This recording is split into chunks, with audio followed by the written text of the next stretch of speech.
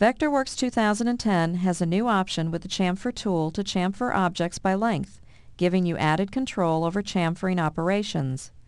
To access this new option, select the chamfer tool, then select the Chamfer Preferences button in the toolbar.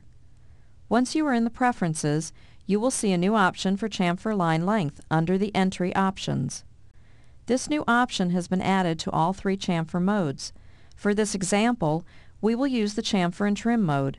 Then simply choose two intersecting lines to be chamfered.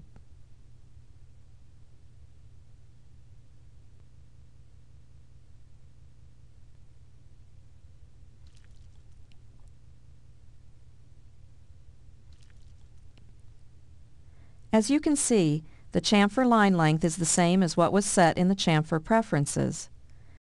This new feature gives you the ability to set exact chamfer line lengths in one step, removing the need to calculate the intersecting lines or angles, making your drafting process that much easier.